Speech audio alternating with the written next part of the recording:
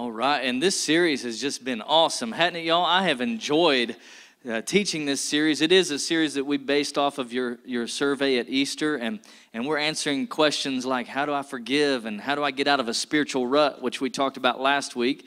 Today we're going to talk about how to deal with difficult people, and I know probably none of you have to do that, right? Nobody has to deal with difficult people, which is not true. We all do. But before I get into that, I wanted to kind of tell you and just remind you that we are gearing up for baptism right after the service today. We have several people getting baptized. And if you remember last week, I said, hey, if you don't come prepared, we're going to be prepared for you. One of the points last week in the message was that we've got to cut the excuses. Right? I don't know if you remember me talking about that, and everybody was like, yeah, we got to cut the excuses.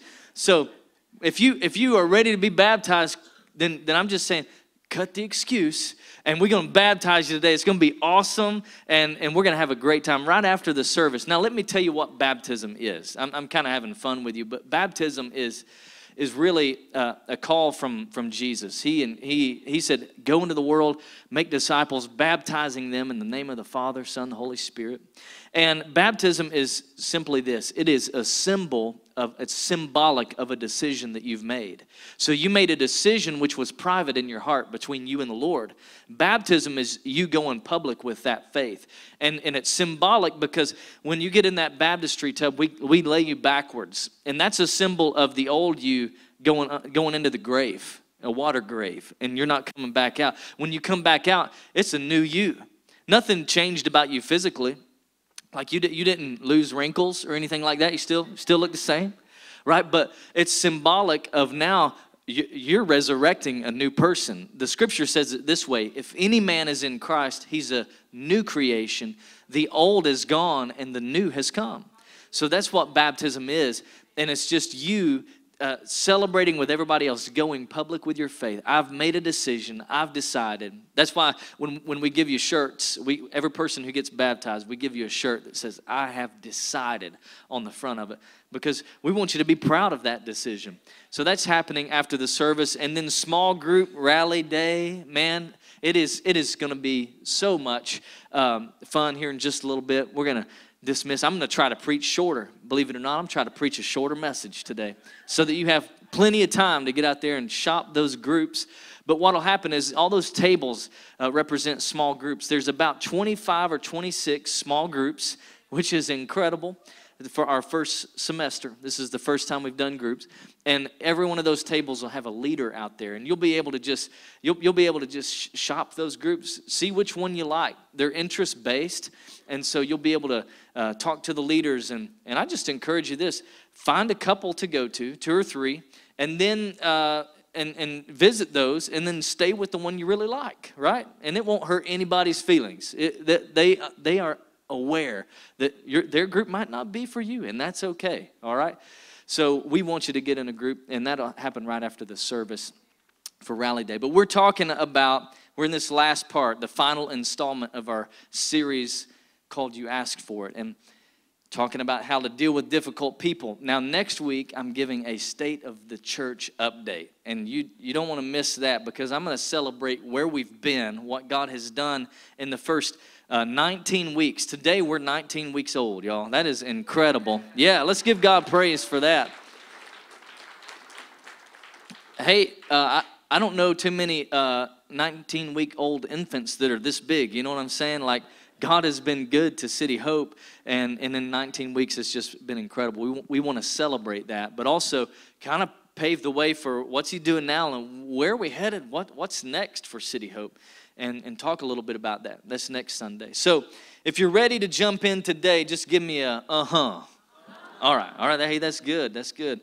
So what my goal today is really this. It's to help you find a way to counter the crazy makers in your life. Come on, somebody, the crazy makers. So I need you to turn to your neighbor and say, this message is for you today. Yeah, And then turn to your second choice, the person you ignored the first time, and tell them, I'm glad you're here today, right? Glad you're here. It's for all those crazy makers in our lives. Really, let's just kick straight off with what the Bible says about difficult people. It actually says the words difficult people. And it's found in where's it found? In the book of 2 Timothy. It says, again I say. Now, Paul wouldn't say it this way unless he's already told them. So he's saying, I've told you once. Like when I was a kid, we had this rap, like, if I told you once, I told you 1,000 times. If I tell you again, I'm going to whoop you behind, right? Paul is saying that. He's saying, I've told you once. I don't want to have to tell you again. Don't get involved in foolish, ignorant arguments. Oh, come on, y'all. We do that sometimes. They only start fights. And he says, a servant of the Lord must not quarrel, but they've got to be kind to everybody. Be able to teach, and here it is, be patient with difficult people. Jesus, you could have left that line out right there. Be patient with difficult people. But Paul calls us to do that, and it goes on to say, gently instruct those people who oppose the truth. Perhaps God will change those people's hearts, and maybe they'll learn the truth if you're gentle with difficult people instead of being the hammer and coming down on them. And we're going to talk about how to handle them in just a little bit. But instead of just coming right back at them with the same fierce anger that they came at you, just be gentle with them. Maybe they'll learn the truth. And then they will come to their senses and escape from the devil's trap. So they're trapped. They're in a trap by the devil. You understand that, right? They're difficult because they've believed some lies. They're difficult because they see people through hurts and pains and the wrong filters of their life. So he says will free them from the devil's trap because they have been held captive by him to do whatever he wants them to do. It's like they're a puppet on the string. So the truth is that we all have difficult people in our lives, and you might be here today saying, I feel like I've got all the difficult people in my life, right? Nobody else has difficult people, just me. Kind of reminds me of a story of a guy. He was a grown man. He stayed the night with his mom and woke up the next day on Sunday, and his mom said, all right, let's go to church. And he said, I'm not going to church, Mom. And she said, yes, you are. The same rule applies. As long as you stay in this house, you're doing what I tell you to do. You're going to church. He said, I don't want to go to church. And they fought back and forth for a little bit. And she said, why don't you want to go to church? He said, it's the people. They're just difficult. And she said, but honey, you have to go to church. You're the pastor. That's not me. I love coming to church. As far as I'm concerned, we don't have any difficult people here. I love what God's doing at City Hope, but you know, some pastors, they don't have it like we've got it here. It's just such a blessing. But you may feel like that sometimes. I don't want to go to work. It's the people. I don't want to do this. It's the people. You know, we say things like, Christianity would be great if it wasn't for the Christians. Oh, right? Because we can all be difficult sometimes. So what Max Lucado said it this way. He said, some people are just called to be missionaries of misery. Sent into our world to wreak havoc. It's like they went to the growth track. That we're having growth track today, step 1. If you haven't been through it, you ought to go through it. But it's like they went to the growth track and they learned their purpose. And step 2 was to ruin your life. To cause you pain and misery. But that's not the way it should be. It doesn't have to be like that. So what I want us to do first is to try to understand difficult people. I think understanding them is half of the battle. And if we can understand why they're difficult, it'll help us understand where they're coming from. It'll also help us understand why we can be difficult sometimes. Because, you know, you might be thinking everybody else is difficult only to realize you're the one who's being difficult. So, have you ever heard the phrase hurt people hurt people? And that's so true. Hurting people hurt other people. And I believe that there's always something bigger. There's really another reason why they lash out the way they do. Like the thing that you think caused them to blow up on you probably isn't the real issue. There's usually something deeper, something else going on. Have you seen these videos of people in fast food restaurants who just go bananas and go berserk? They're in Popeyes, for example. They're like, I need my 3-piece. I've been waiting for 15 minutes. They get their three-piece, where are my biscuits? I don't have my biscuits. I'm going to come over the table on you, right? And they go bananas because of their three-piece and their biscuits weren't right, but it was something else that caused them to behave that way. It wasn't a three-piece and some biscuits. Come on, y'all.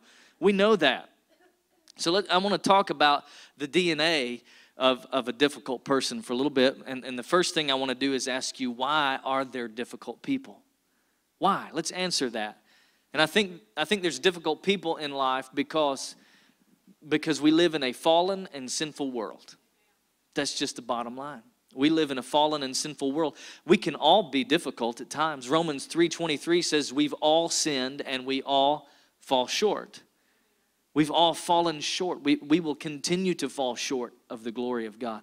We live in a sinful and fallen world. That's the first reason why there are difficult people. But the second reason why there are difficult people is because the enemy of our souls knows the value of relationships. And he will do everything in his power to put a wedge between them. He'll do everything he can to put a wedge between you and somebody else, to bring a difficulty. And I say it like this. Why does he focus so much on relationships? Why does he focus so much on putting a wedge or maybe causing people to be difficult? I think it's because relationships are the point of life.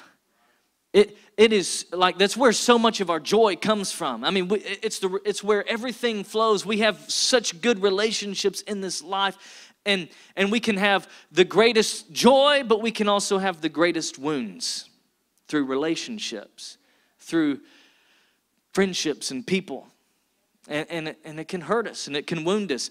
The relationships, we were made to be relational. That's why we get married. That's why we have kids. That's why we play sports and why we go to clubs and why we have small groups and why we do all of these things with other people, is because God made us to be in community. 100%. So the enemy wants to do everything he can to put a wedge between us and other people. Relationships are where we find the greatest joy, but where we also find the greatest wounds. And what happens is those wounds are caused by conflict. You can go back 2 weeks and watch a message on forgiveness and see a progression of how we end up in unforgiveness. And this is where it all starts, is some sort of conflict in relationships when we're dealing with somebody. And if we're not careful, we start to project that onto other people. We start seeing other people the same way that we saw them. They treated us this way, so I'm just gonna, I put these lenses on, and I look through these lenses of past hurt and past failures and past relational conflicts, and I project that on everybody else. That's what we do. And I got a few visuals that might help you to understand where I'm coming from on this. This is the lens of magnification. You just make everything bigger. Everything's a big deal. Oh, no, she didn't.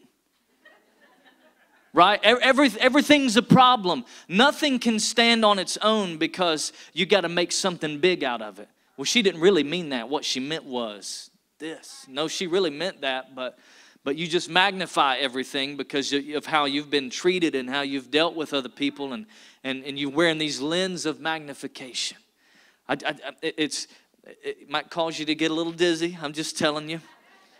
But you put these bad boys on and they filter everything through it's a big deal kind of a thing. Do you hear me?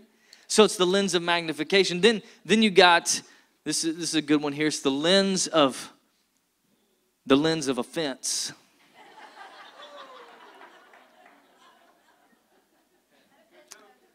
The lens of offense, where you see everything and everybody through how you've been hurt, and you always got something to talk about.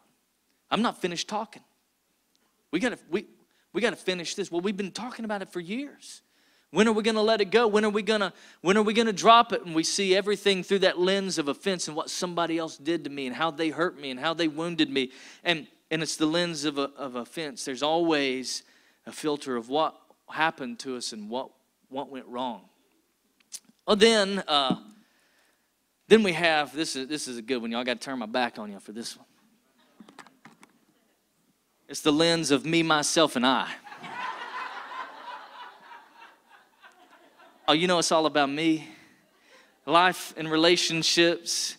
If it doesn't benefit me, then why do I even need to play this game? You know what I'm saying? Like, what's the big deal? It's all about, like, the whole world revolves around me. And these are fun, man. These are party glasses right here. If you're having a bad day, just wear these bad boys to the board meeting. You might get fired, but it'll be fun, right? You'd be like, yeah, what's up?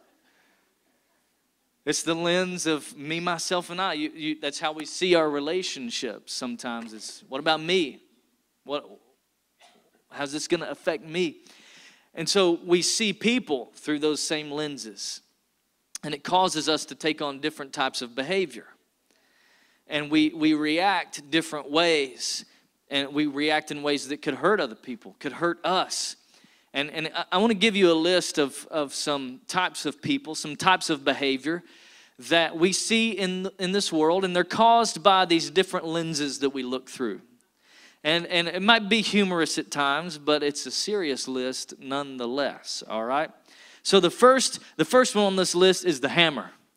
Oh man, the hammer is like, I'm telling you one time and one time only, aggressive, harsh, hostile, you were wrong and I was right kind of a person, right? They express themselves through intimidation. Well, if you don't like it, I'm leaving.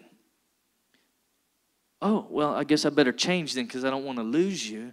And so they express themselves through intimidation. They criticize you. They attack you. It's the hammer. It's, I'm coming down on you. Could be a coworker. Could be a teammate. Could be a spouse who's being that difficult person. And then we have the megaphone. Oh, man. Just the chatterbox. Won't stop talking, right? And they will talk you into submission. You don't want to get in a headlock, but you're going to get in a headlock because they just talk you into it. It's like, oh, it seems like a good idea to get in this headlock, right? Just talk.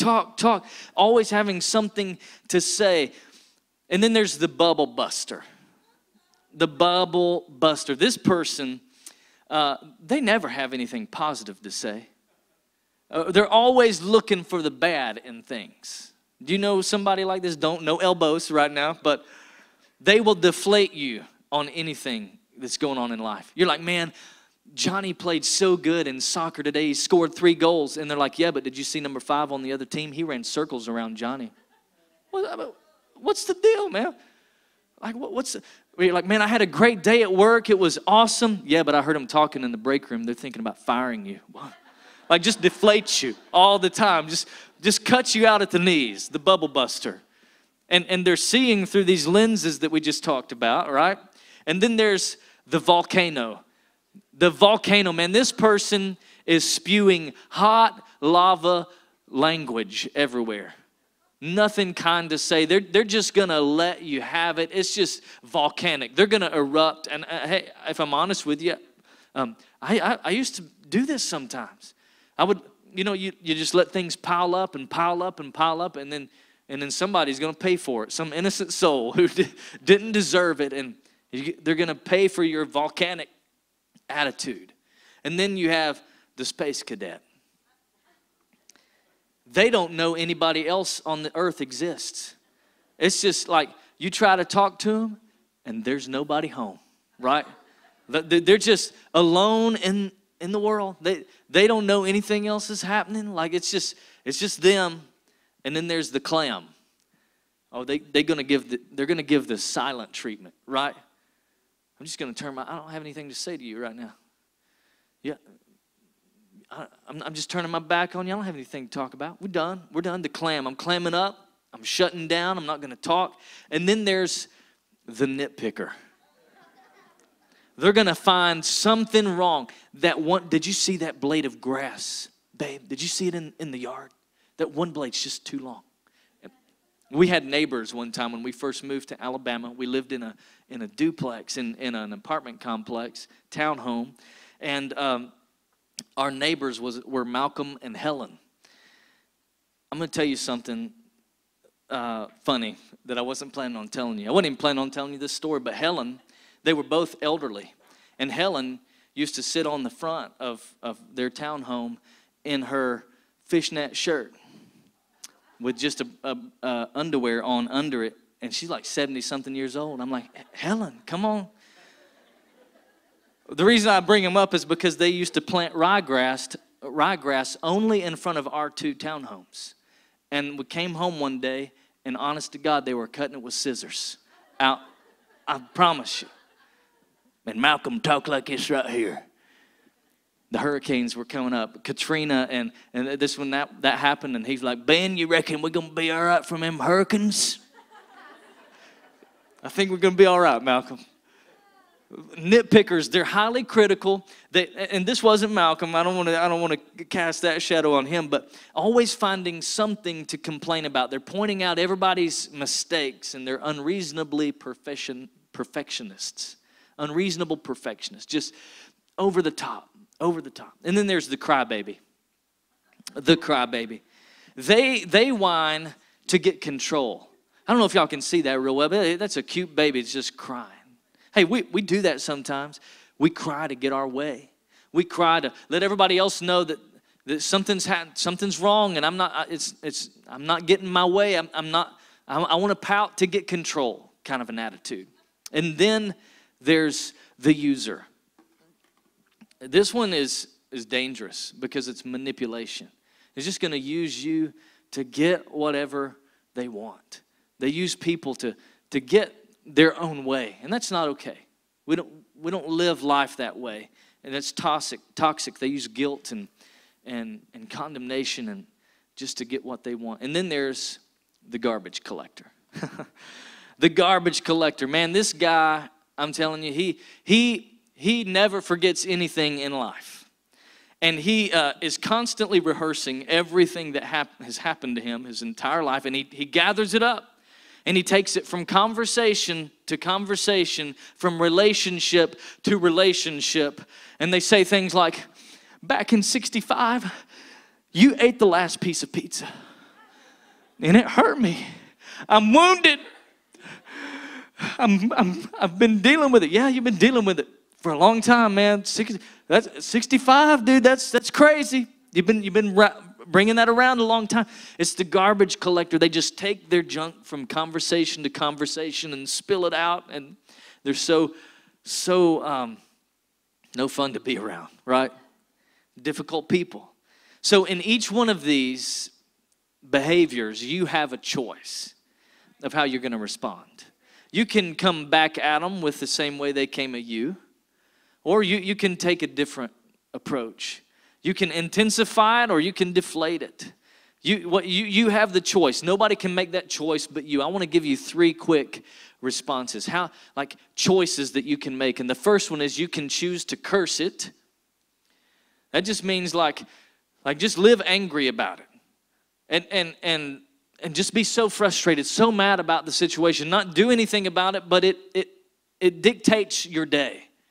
The rest of your day is just, it's shot because you chose to just let it be a curse. You can nurse it. That's the second one. You can nurse it. You can rock it and feed it. And oh, I just love my little difficult person over here. And you can respond to them and with anger and lash out. And you can keep it alive by just feeding it and continuing to coddle it. Feed it until it really becomes bigger than it ought to be, right? Or you can reverse it. You can just say, hey, you know what? I'm not going to do it. I'm not going to live like that. This is not the way I'm not going to play this game. So you can curse it. Just kidding. I was about to rap on y'all. Skinny B. You know what I'm saying? That's my name. You can curse it. You can nurse it. Reverse it. Y'all didn't know I DJ'd on the side, right?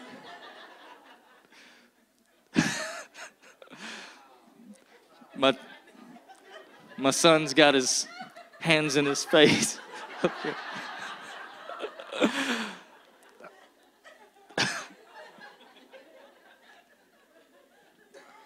We're just having a little fun, right? You can make those choices, but in all reality, the rest of our time together today, what I want to do is just explore God's Word and just kind of learn the biblical response. How do we handle these difficult people, these hammers, right? How do we do this? And the first one is we've got to realize that you can't please everybody. You can't please everybody. And you're trying to. That's a lot of us are people pleasers, trying to make everybody happy, and we can't do it. In fact, in John chapter 5, verse 30, Jesus himself said, by myself, I can't do anything. I can do nothing. I judge only as I hear, and my judgment is just, for I seek not to please myself. I'm not trying to please me, y'all. And Jesus said, I live to please him who sent me. So we got to live like Jesus, not to please myself, not to please everybody else, but only to please God, only to live for him. And you can't use this as an excuse to be rude. You can't use it as an excuse to blow up on people. I'm not living to please you. I'm living to please God. And I'm blessed and highly favored, so there. No, you can't. You can't use it as an excuse to blow up on others. The second thing is you have to refuse to play the game. I'm not going to do it. I'm not going to get involved. I'm not going to play this. I don't have to respond the way that you've lashed out at me. I don't have to live this way, and I'm not going to live this way. Jesus said it this way in John chapter 2. It says that Jesus didn't trust them. Now, who didn't he trust? People that were constantly trying to kill him, plotting against him. People who were always against him. And he said, I don't trust them, because he knew all about people. Now, I'm not saying that you shouldn't trust people. You ought to have people in your life you can trust and tell anything to. You should.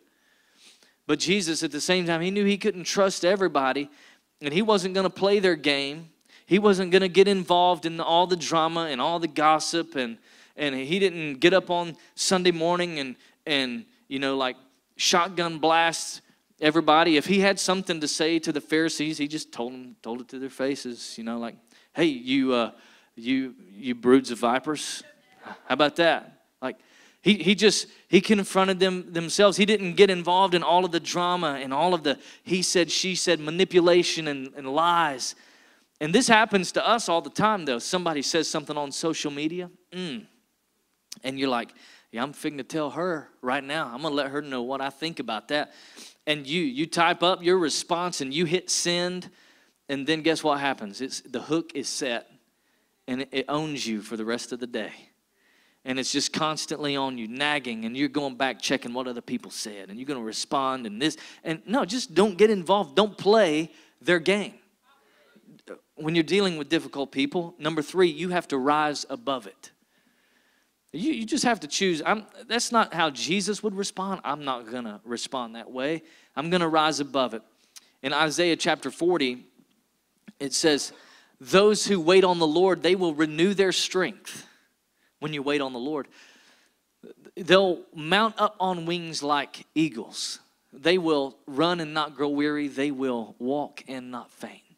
When you wait on the Lord, when you choose to do it his way, you're going to rise above that. I'm not going to play your game. I realize I can't please everybody. I'm just going to rise above it. Here's the thing about eagles. You can't soar with the eagles if you're clucking with the chickens. Do you know what I'm saying? Like you're down here doing this. You can't, no. You can't live like that. You got to choose. I'm not going to play that. I'm going to rise above it. I'm going to say nice things about the person who offended me, the person who was difficult. I'm not going to play that. Number 4 is never retaliate. But you don't know what she did to me. You don't know what he said, what he did. I got to get him back. This is a painful one, because the Bible in the Old Testament says eye for an eye, tooth for a tooth. But then Jesus came and he said, not anymore. No, we don't repay evil for evil. We don't retaliate. This is Peter talking here. He says, we don't retaliate with insults when people insult you. Ben, are you sure? Are you, like, is this, you double check that, right? Yeah, we don't retaliate. Here's what we do. Instead, we pay them back with a blessing. But I don't want to pay them back. They hurt me. They frustrated me. We pay them back with a blessing. Years ago, we had some friends of ours, good friends. This is probably 10 or 12 years ago. They had left the church that we were serving in Alabama, and we were good friends with them, and them leaving the church meant they didn't want to be our friends anymore. It was painful. It hurt. We didn't understand it because everything that was surrounding it was just, as we would say, hogwash. You know what I'm saying? It just wasn't true. It wasn't right. And we were hurt by that. And I remember one night we were in a different city eating at a Japanese steakhouse because our little town didn't have one. And we were at Sticks eating hibachi. And I saw him across the way.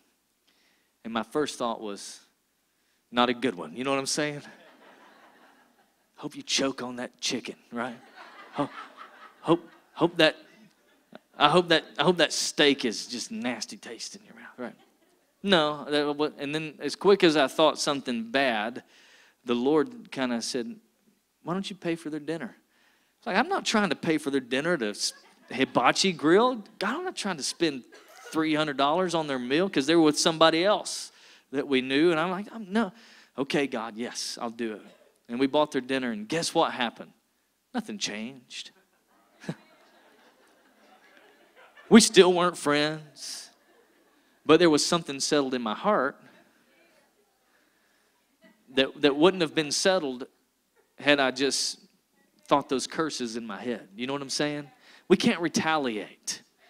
We can't. We got to give them love. We've got to show love. And let me say it this way. We do this in our marriages and in relationships.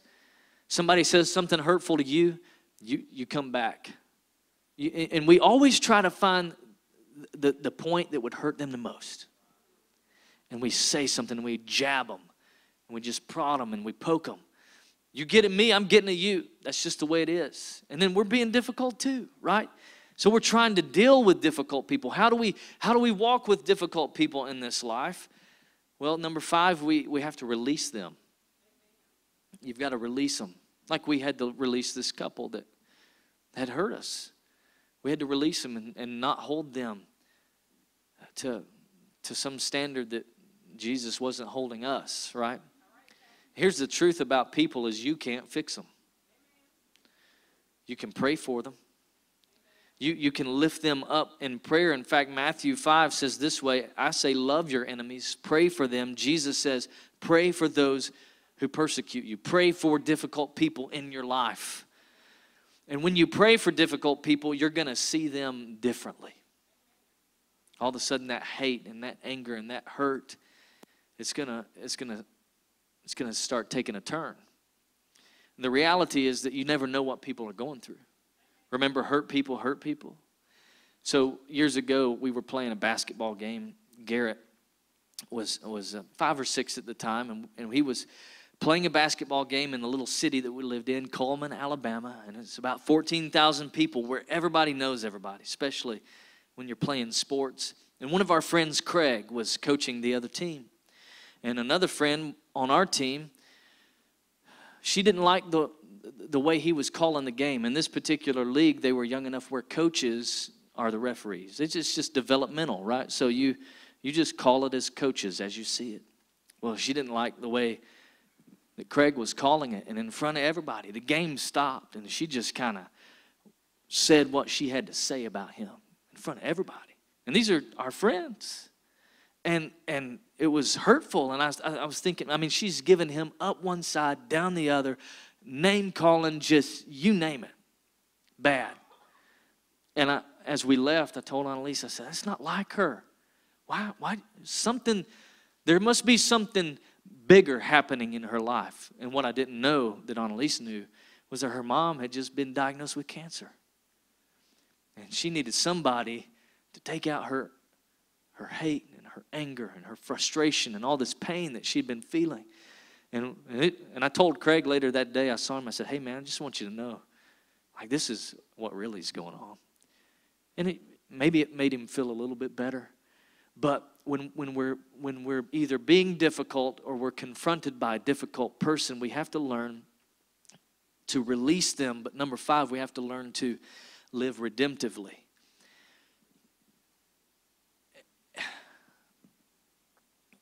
And really, it just boils down to forgiveness.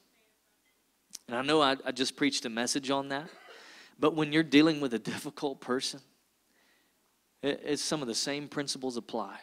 You have to learn to give them what you have freely received.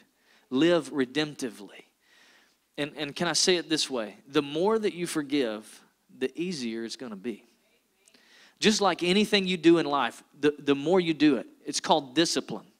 You're disciplining your body. You're disciplining yourself to eat certain foods, to work out, to mow the yard on this day. Whatever it is, you discipline yourself, and it begins to pay off. And the more that you forgive, the easier it becomes. And you start to realize that the things that used to bother you just don't bother you anymore. The things that used to put you on edge don't put you on edge anymore. It's just not a big deal.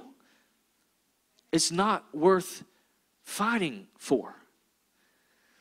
And Ephesians chapter 4, verse 32 says it this way, that we ought to be kind to each other, tender-hearted, forgiving one another. This scripture showed up 3 or 4 times in our series. And we ought to forgive them how? Just as God, through Christ, has forgiven us. That's how we forgive. So, Ben, how do I walk with people? How do I walk with difficult people? You walk in forgiveness. You walk in redemptive living. And here's what I've come to know over the years, and what I've come to believe wholeheartedly, is that people are way more important than problems. People they're the only thing that's going to make it to heaven. People are way more important than problems.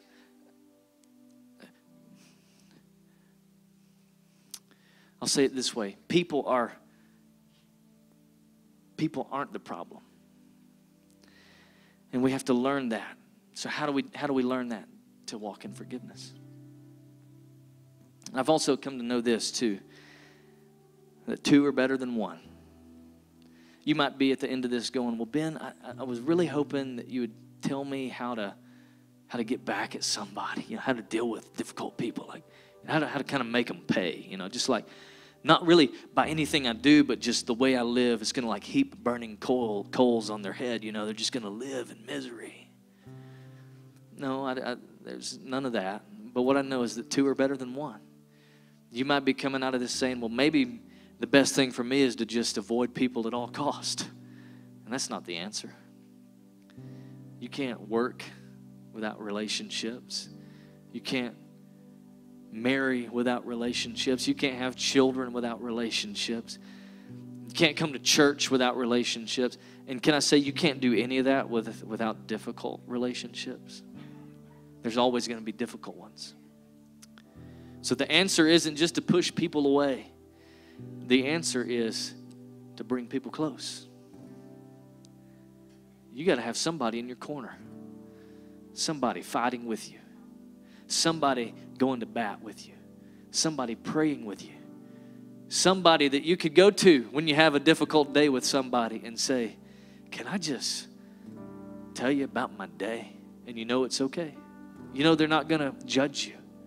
It's a healthy relationship. And that's why today's all about small groups. When you leave here today, I've preached a shorter message so you could have time to go out there and find community. Find somebody that you can lean on, somebody that you can connect with. And I want you to use that opportunity in just a second. Amen. Hey, can we give God praise today for His word?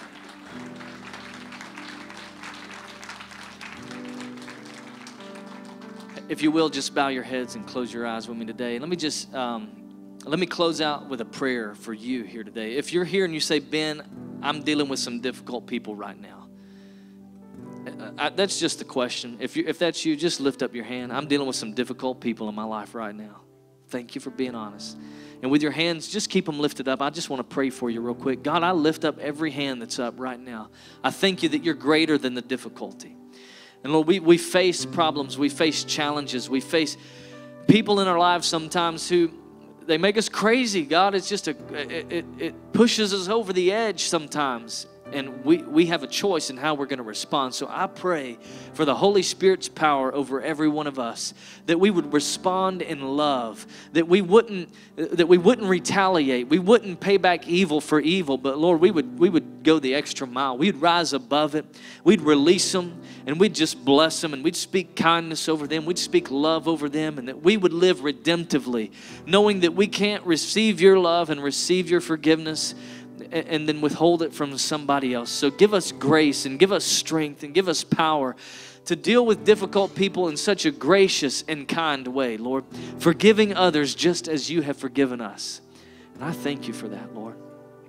And with your head still bowed, let me just ask you, if you're here today and you say, Ben, I'm ready to receive Jesus as my Lord today. I'm ready to make him Lord of my life, to receive him as my Savior. If that's you today, just lift up your hand right where you are. And let me see your hand. God bless you. Who else? You say, that's me, Ben. I'm ready to give my life, to give control over to him. I can't do this on my own. I've been the difficult one. And I need to surrender to him. Anybody else today? God bless you. Thank you. Thank you. Hey, just say this prayer with me. Say, Jesus, I surrender. Not my way, but your way. Your will be done in my life. Will you forgive me? Will you cleanse me? Wash me. Make me new. Give me a fresh start.